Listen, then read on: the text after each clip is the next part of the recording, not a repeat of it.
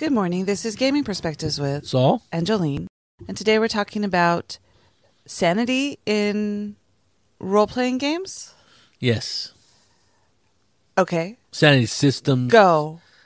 Things that measure your sanity in a role-playing game. Not the sanity of the players, because we all know we're crazy. We're talking about the characters themselves. Oh, that was a good one, I see. The characters themselves, how a measure of their mental capacity. I don't know what the clinical name would be. Sanity. Whether they're crazy, I'm sure that's not acceptable anymore. But in role-playing games, this kind of, well, for me at the time was kind of new. I played D&D for quite a few years, and then Call of Cthulhu came out. It wasn't my type of game when I was younger. Don't get in trouble again with that crap that you're saying. I know there's a lot of people out there who love Call of Cthulhu, and for whatever reason, I don't know what it was. I think I explained it before. The first COC players I saw were dressed up in some sort of old type fashion attire, Which now you would think is cool. Which now I think is cool, but at the time I thought it was like that's what role playing wasn't. It wasn't cosplayers. It wasn't LARPing though. Even though I don't think LARPing was a term that I used back then. Anyway, sorry, I thought you guys were a little bit off, but anyway, I now happily dress up and for Halloween and stuff like that as an adult and have a lot of fun dressing up, and I think it's cool. So that's where I've had some growth in that area. But we're talking about sanity in role playing games, and the first game that I ever saw or even dealt with that was in COC, which published in 1981, which is a long time ago. Anyway.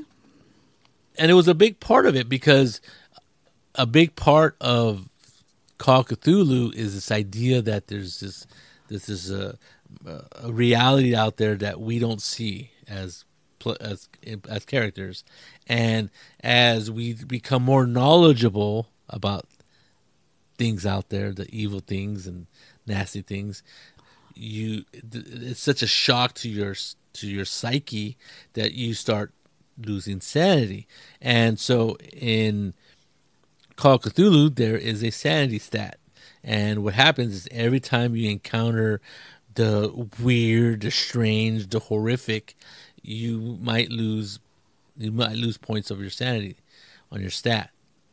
At certain levels, you start getting some sort of I don't know if I call it mental illness, but it starts affecting your character on how they think and stuff like that, and to a point where you basically have lost it. Your character has lost it and is no longer playable. Now, COC was famous for being a very deadly game, so most of the characters either died or went to insane asylum because they're dealing with stuff that is cosmic horror, right? This really weird. Well, it is a horror game, and right. I think a lot of it depends on how often the GM actually makes you roll for sanity, a sanity check or whatever you want to call it. Right. Because when I was looking at it, one guy says some GMs do it all the time. Yes. And some GMs don't do it. They do it like once a game. So it depends on who it is running the game that's going to use this mechanic. Yes. Part. Totally agree. And I think some GMs like the idea of characters quickly descending into madness and seeing them role play that out. Like other GMs, and they're like, that's not it. I want to get through the adventure. I think you as players can retain most of your sanity and come out of the adventure on the other side. A little bit. It would be like, to me, when you were talking about it, I was thinking there are other games like Dark Conspiracy, yes. And Supernatural. Right. The idea that you're monster hunters, which is basically what you are in Call of Cthulhu, in a way. In a way, yes. But the monster's just really, really bad. But the same thing in Dark Conspiracy, I don't think there's a sanity check in there. There's no, because you see those monsters and you just have awakened to what is really out there, right? Your response to it is to kill it, versus in Call of Cthulhu, your response to it is to go a little bit insane. Well, your response is to investigate even more, right? Right. Usually. So there's a difference in Call of Cthulhu and those two other games, which Yeah. is Supernatural, even Liminal, and even Dark Conspiracy. In those three games that you mentioned, you can actually blast the creature, the mean stuff, whatever, Yeah. to bits. Yes. That is totally plausible. In Call of Cthulhu, it's hard to kill green mist coming at you. How do you shoot at it? And some GMs take that to heart and say, well, you really can't kill a Cthulhu monster. Right. You could only, like, at the most, weaken it to a certain point where it can no longer harm you, and maybe banish it to its original realm or whatever. So you have to have a banishing person with you to do that. Yeah, I don't know if that's even possible, but usually you have to have, like, maybe some sort of spell, right? Right. And so it's just a totally different mindset. Yes. And I think that's why I liked Dark Conspiracy, and when I was younger, and I didn't like COC. I never really wanted to play COC, but I was intrigued by the dark elements of Call of Cthulhu. COC is Call of Cthulhu. Oh, and Call of Cthulhu has that more where you really are very squishy, right? Yes. It gives you the idea that the big bad is way badder than you're going to be able to handle. Right. So you need to figure out what to do in this little area and figure out how to make that area safe for you and all people and move along. Well, it's like, to use a token reference, it's like a normal person going after a Nazgul, right? One, you can't kill him. You can only banish him for a little bit of time. And two, it doesn't care about you, really, right? You're squishy. Like you're way too squishy right? for a Nazgul. And I think... that's how Call of Cthulhu is, right? Right. Your gun is not going to take out a Cthulhu monster. Yeah, in fact, one of our GMs that does a lot of Call of Cthulhu games, Shannon, he says, you can take a gun, but I don't see what it's going to do. Because it's a mystery game. Right. And the mystery is there a spell? Is there something that's going to, a ritual that is going to help you to survive this, right? And using that is arcane knowledge which can make you insane. Yes, right. So it's a totally different game. Like I said, that's why I like the idea of Dark Conspiracy, and that you can actually blast the evil to bits. Though even in Dark Conspiracy, it's almost a losing battle. It is, yeah. Right?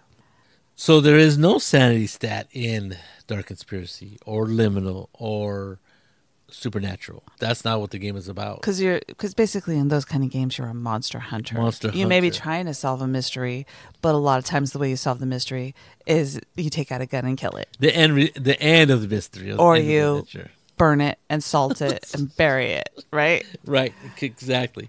And I think when you play Call of Cthulhu, they're not even called the characters are called investigators. And because that's what you're doing. Yes. You're investigating these supernatural things that are going on, right? Or you're trying to figure out why all these people have all of a sudden just stopped and are staring into space in this small town. Or any other kind of weirdness that goes on. How do you lose sanity? Well, depending on the GM, it could be something as in seeing or encountering the actual entity that you are up against. Now, I could say that most people might bug out when they see something really weird or unusual, irrefutable evidence that something exists that shouldn't exist. A ghost, a ghoul, Bigfoot, and that is going to have an effect on your mental capacity to have reason. I'm imagining it changes your world view in an instant. The things that shouldn't exist, you see it in front of you, or it's affecting you, and it's gonna change you. It's gonna have a huge impact on your mind. Well, when we play Call of Cthulhu with Shannon, yes, it depends on the GM too, right? Saul was slowly going insane. And you could see it because he was checking off his sanity points. And I was acting strange. And he started doing strange things. And everybody's going, what are you doing? But he was missing all of his sanity rolls or checks or whatever. And so he was getting more insane. And Saul was role-playing it very well. I thought it did good. Well, Shannon, a lot of times, and I'm sure other GMs too, think that especially if you play a lot of Call of Cthulhu, the only way you're going to make a difference is to make a sacrifice, right? So somebody in the party is going to have to step up and be the one that is going to stop this thing. And in doing that, they're either going to go completely insane or die, right? Right.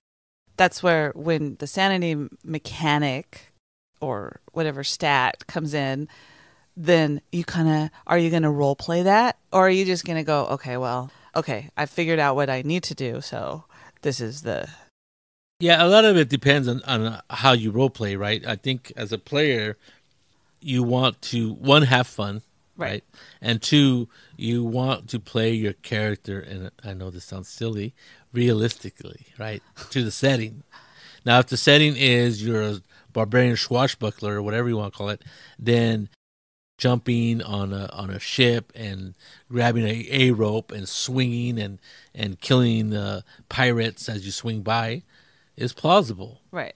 As a history professor from the University of Ohio investigating a strange death, for whatever reason I'm doing that, or my character's doing that, I may not have the same prowess to do what the barbarian does, was grab a rope and swing and swing a sword. So that reality is different than the other. Well, and it also depends, right? Because I know when we played with Morgan being the GM for Call of Cthulhu on a train, that we were playing online. This was a while ago during the COVID times, and so we're playing online, and I missed in the Zoom that I was possessed. That all of a sudden I became possessed, and as soon as I saw it, I go, "Oh!" I'm like, "Okay, how do you play a possessed person?" So I just changed my personality a little bit, and instead of doing what I was doing before, I'm like, "Okay."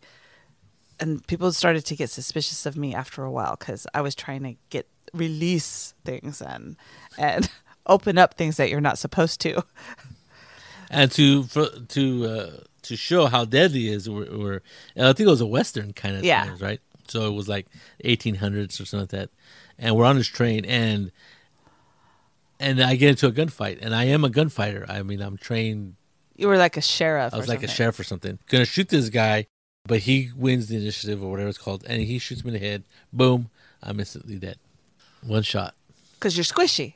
Because I'm squishy. So that's why a lot of shot in the head, most people don't get up. Like that. And in Call of Cthulhu, that's why they have extra characters for you to take up. Because that's part of the game, right? So you go into it knowing that, then it's very helpful. I really enjoyed both games, right? And I like the idea of exploring this. My history professor going crazy. I'm not sure I would want to play that kind of game over and over again. Well, you might after you played it a while, you might figure out how to do it a little bit differently, right? Not go head on against this is the blah blah blah. The evil. Yeah. Yeah, but sometimes it just comes up and every game is going to be different, right? And I think in the game where you ended up sacrificing yourself. Right, and I think you're right. I think not every game is going to be your characters sacrificing themselves for the greater good. There's going to be different ways that you're going to attack or solve the problem. Other than, like you said, meet the evil head on. You're going to be more smart about it, and you're going to learn. You as a player is going to learn how to mitigate the evilness or the strength of this monster or this entity, and be able to figure out, well, okay, a shotgun, a machine gun, a pistol is not going to do anything. So what will affect this monster or this thing, and take it from that angle. And how can I not lose my sanity while I'm doing it? You're going to lose something as you play this game. So I think it's very interesting that people have a very strong opinions on the idea of a sanity stat. Some people say that they don't like it because it's too much like hit points, and some people don't like hit points either. The idea that there is a measure of how many points your body can take before you die, right? And I think the classic is D&D, right? That's always in the back of people's minds, how you could have 100 hit points and you're fighting and you take 99 points of damage and you're still fighting at the same level you were when you had 100 hit points. And I think after a few years of playing D&D, people were going, well, what are hit points? Is it really body damage? And I remember reading, I don't remember where it was. It was it was either in a later edition of D&D or in an article where Gary Gygax himself was trying to explain what hit points were, and then he kind of was, I think, trying to understand what people's situation was as far as what they thought hit points were, and how it just couldn't be damage to the body because it didn't make sense, right? If you have 100 points and then you have 1 hit point, you're still operating at the same level. Some people thought, well, there should be some effect to the person, and so he came up with this idea that hit points was not necessarily body damage, but it was luck, it was exhaustion, it was all these things that with this huge vague idea what hit points were, and that as you fought in combat, you lost your edge, you lost your luck, you lost all these things, and you're slowly getting slower. And when they hit you to 0 and kill you, that was when you make a fatal mistake and you actually get hit. Well, that kind of makes sense in a way but if you look at other games, not only Call of Cthulhu deals with that. You have live hit points, right? Right. And you have points, sanity, right? Yeah. So that does your physical and mental. And there's Right. lots of games that do that, right? Now that mimic that kind of idea. So they didn't like just the hit points because they couldn't deal with it's only in one stat versus now there's you have wounds, like we were playing Star Wars, wounds and strain. Yes. And strain is the mental capacity. Aliens, it's what light hit points or whatever, and stress or I think panic. stress would be it's not really a stat, it's a level that you're at. But it's a mental level, right? Yes, I guess it is. Because it's a lot like a sanity mechanic for Alien, because once you hit a certain level of Threshold, yeah. of stress, you're rolling these dice and you don't know what's going to happen, but you might just sit down on the floor or start screaming, right? Depending on how catatonic you are at what you saw. Right. So it's almost exactly like Call of Cthulhu, right? But it's what you're seeing, this thing that is going to kill you, and your stress level goes way too high, right? What's interesting, yeah, I agree that it does seem very similar to Call of Cthulhu, but the difference is in Call of Cthulhu, the sanity stat, as it goes down, it's up to the player to determine or to role play how does that Affecting out them, yeah, in the game. And I noticed this a lot in Free League's Alien game, and therefore Free League's Dragonbane. And other games, they all have like this critical hit table, and it basically, you just roll on this table, and what happens, right? Well, and it gives, in that way, some people might say it takes away the player's agency. Yes. But it also gives the player an idea of what's happening, right? Like all of a sudden, instead of going, oh, well, I can just fight through this. If you roll a certain die number and it says, oh, you're really panicking, so you can't move, right? Right. So then as the player, you're going, oh, I didn't realize it was that bad. And you're like, I can't move, or, whatever it is, right? Or you start screaming. Yeah, I did notice that Free League, and with their table, they like tables, and they like stuff that just happens. Right. Right? There's no there's no die roll needed, there's no saving throw.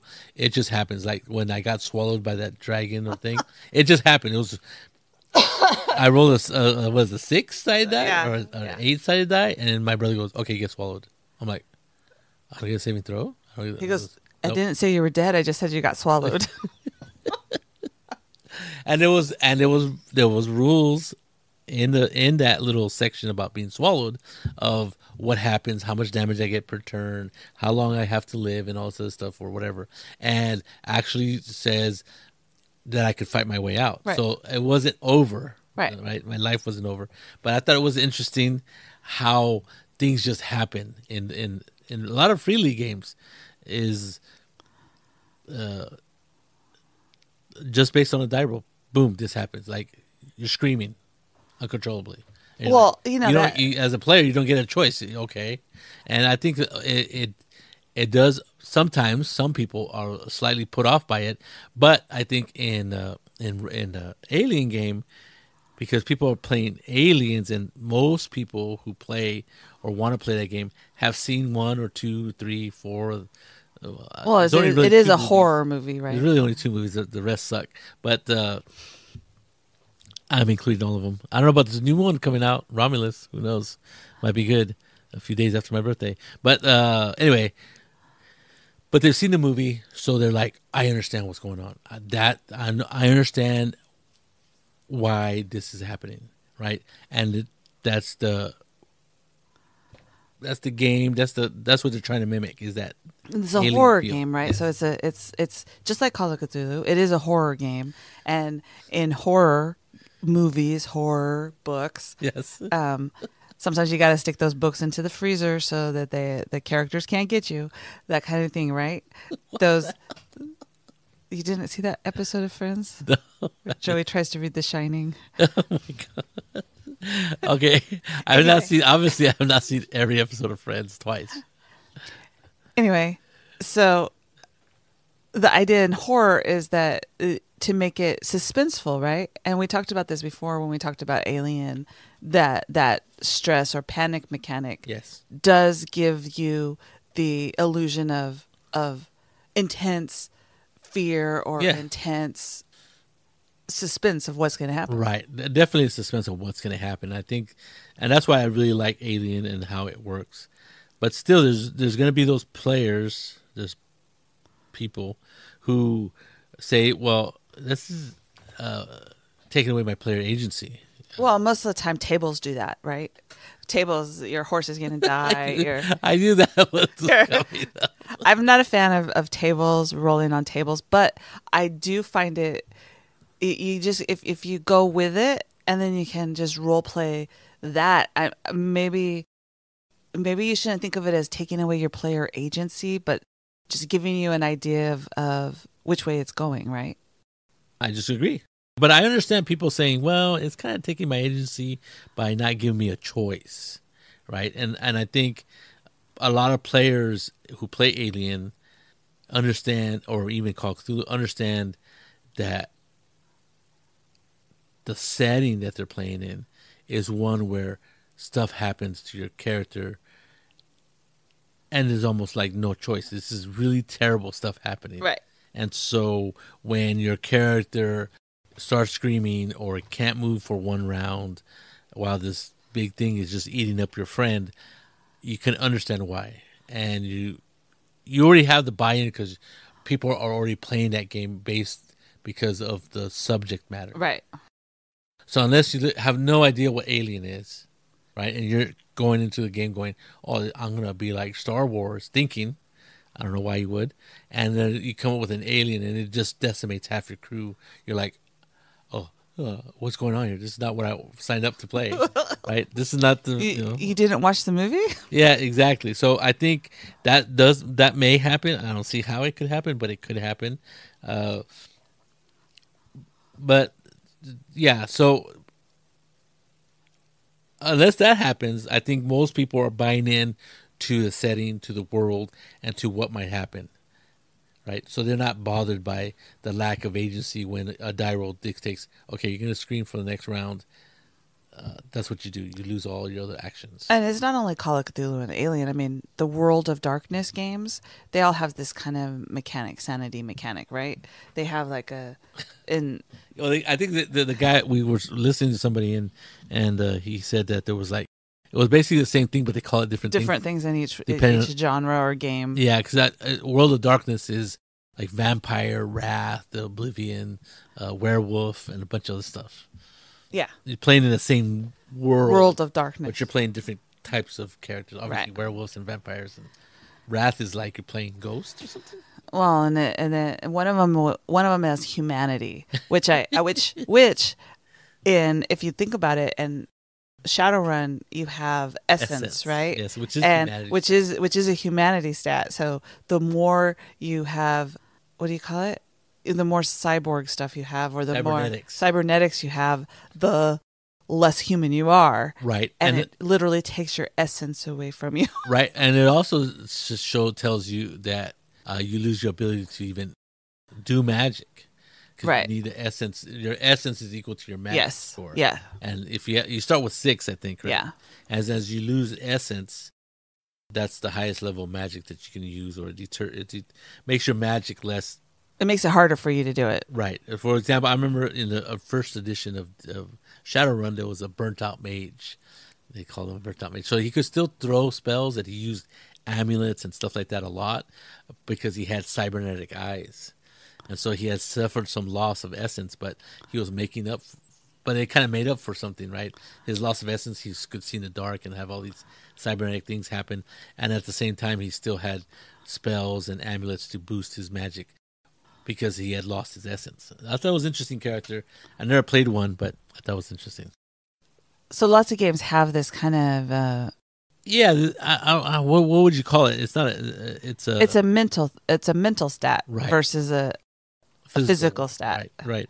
And you're right. You're right. I was thinking about Star Wars. You're right. Strain and is totally different. It's strain and wounds. It's the stress of in fact, Bay said if you get up to your strain level, then you really can't do whatever task you're trying to do. Right. So it kind of mimics the whole idea of conditions in Tales from the Loop. Tales from the Loop, like when you have, I think, 3 or 4 conditions, you can't do anything. You basically but go shut home. down. Right. Yeah. See, I can't do anything. I cannot deal. Well, which is the same as Sanity, right? You can't deal with it anymore. You have to go. Well, a little bit more permanent. Yeah. Yes. Yeah. For me, though, certain people don't like the idea of losing points. For example, like I was talking about hit points, that idea doesn't make sense to them. Neither does the sanity stat. People, there's been a lot of rants about that. But when I was playing, I really liked the idea of that sanity stat telling me, oh, okay, I am. What is it? It was a good gauge for me to help me role play my character, and I don't know. I'm not sure that another system or another way of illustrating that, right, of showing me or telling me as a player that this is what's happening. And I think HP of hit point loss also does that. I think you kind of like did something different lately, is when you're starting to get low on hit points, even though you have, actually you've done it for a while, even though you have 1, 2, or 3 hit points left, you just sit down like, okay, I'm done fighting. Which really annoys them. Which really annoys some people. They go, you still have 1 hit point. And she goes, I'm really tired. I don't want to risk going below that 1 hit point or those 2 hit points. Which, you're right, it really annoyed people. Yeah. But it makes sense that somebody would just like, okay, I need to take a break. Even though you're in the middle of combat. I mean, the whole idea of fighting to the death, it just almost does not make sense if you care about living, right? So I thought it was pretty cool. And if people played that more that way, and then like they would with like the sanity stat, I think it would. Or if there was a stress stat in D&D, right? Or a strain. Strain, yeah. What I'm saying, if people reacted the same way to sanity stat being going down as the physicalness, like of loss of hit points, like let's say you're down to 10% of your hit points of your total, you might want to retreat from combat and say, you know what, I'm not feeling very well, right? And it's not even a mechanical thing. And let me tell you, when you do that, depending on your players, like Mike would go, oh, she's almost out of hit points, right? He's thinking in his head, right? Yes. Whereas Sip is going, well, what are you doing? Get back into it, man. Get back into the fight. We'll heal you when we're done with the fight. Yeah, exactly. That's why I think that the idea of the death saves in 5th edition really is a crutch for players, because they continue fighting when they're down to like 1 hit point or 0, right? But can you fight? No, you can't fight at 0. At 0. You're just doing death saves, right? Yeah. Yeah, okay. And you're hoping that one of your teammates will get to you to... Hopefully bandage you up.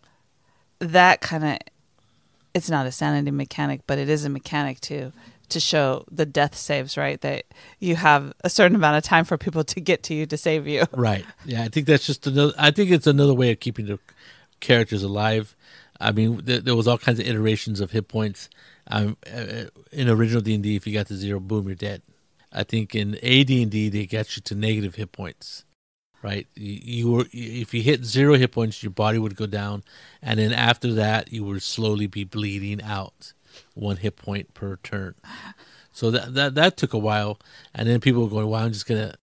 Some nasty GMs would kill you while you're laying there. Right, like, oh, why would you go after a guy who's dead or dying? Because you're not completely dead. I never played with DMs like that, but I've heard of those situations. I think there was one. I was listening to a podcast, and they were playing Mech Warrior, the world of Mech Warrior, and this one pilot, the one guy had defeated the player had been defeated, and his mech was down and his pod was down, but the guy who was the player had insulted the other guy's family so much that the guy was mad. Now, usually you don't kill a downed mech pilot because it's considered unchivalrous, right? Because these guys are giant mech pilots, or they consider themselves knights, right? And I think they even could have knight themselves and all this other stuff. But out of sheer of vileness and nastiness, the guy's his cockpit and the mech is down. I'm leaning over like you guys can see me, but it's on the ground. His legs have been shot off, his arms have been shot off, so it's just a pod. So this other mech comes walking by, and he looks down at him, and he goes, "You insulted my family," and he lifts up his mech leg and crushes and kills the mech pilot, the RPG player, and the guy goes, "Okay, I deserve that." So I don't know why I talked about that, but I think those kinds of situations, I think, are great role play elements, and I think that's all we're talking about, right? When you're talking about losing sanity, when you're talking about strain, those are things that, as a player, you should play out. And I think that's why I like the idea of you sitting down, you getting away from the front line, going, "I need to take a breather," and other players reacting, going, "Get back in the fight, you're not dead yet," right? And the idea is, you're not dead yet. Like, who wants to be dead?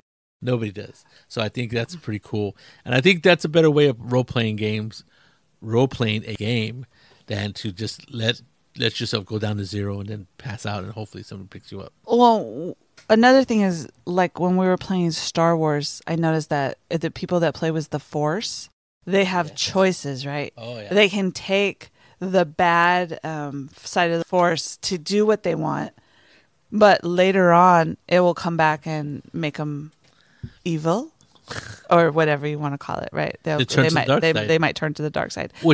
And the other one, which is funny because I do not have Force and Destiny, which that's the rule book for Force users and all that stuff. So I don't have that book, and I didn't know that, right? I didn't know how all that stuff worked, and I really didn't know how Force usable this guy that Mike was playing, how much he was able to use the Force, and then he really is a Jedi. Yeah, he really is a Jedi. Yeah. He's not like, I thought he might be some Force sensitive emerging person. No, but he has a lightsaber and the whole deal. Yeah, he did. He rolled those dice, and he didn't get good Force points, but he got dark Force points, and you can use them, but they go on your permanent record, like in school, right?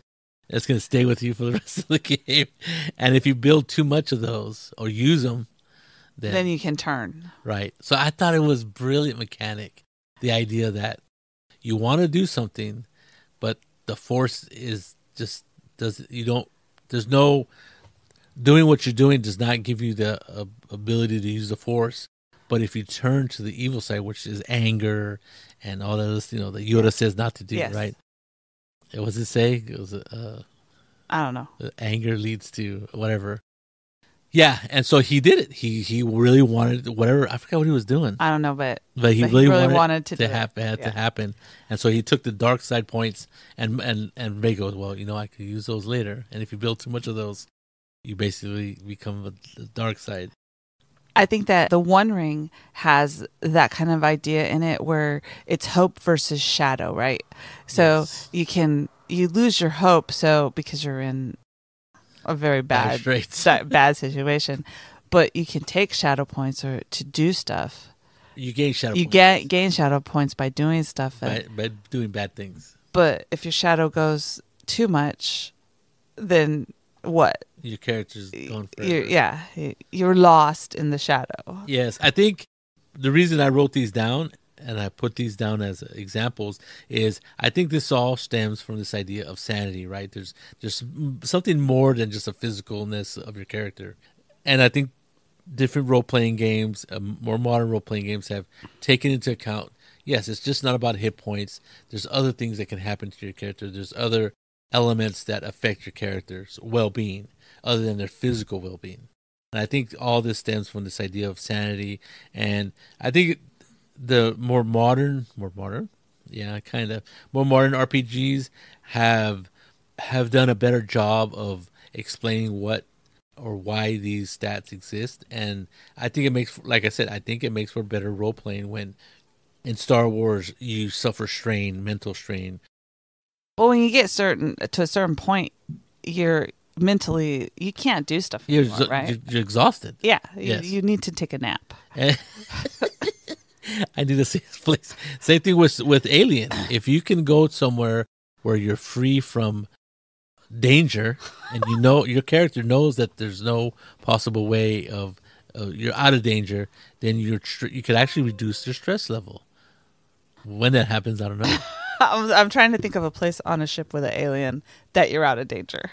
And in the One Ring, they have the adventuring phase, and then they have the winter phase. I guess I forget what it's officially called, but it's where you basically hold up somewhere for the winter because the winters are really bad.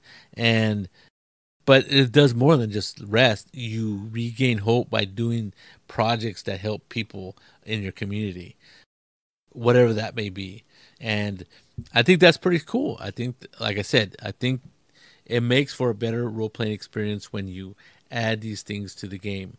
I think Star Wars, FFG, Alien, Tales from the Loop, and the One Ring are just examples of people seeing COC and the sanity going, oh yeah, okay, we have to take into account the mental aspects of a character and not just the physical. And I think that they work well, and each of one of these iterations is really well written and really well done. So there you go. There you go. Good luck on your sanity. This is Gaming Perspectives with Saul and Jolene. And you have a good day.